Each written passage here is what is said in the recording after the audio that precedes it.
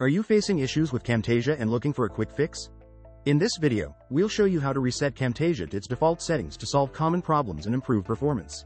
So for this, first of all, press Windows plus R from your keyboard to open Run dialog box. There type regedit and click on OK button. This will open Registry Editor. Then on the right pane, expand the following path.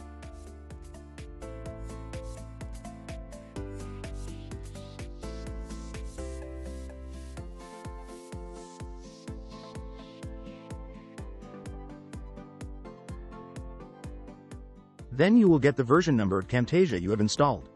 In my case it is 23. You might have other. Right-click on the version number folder and select Delete option. Confirm the deletion and close the registry editor.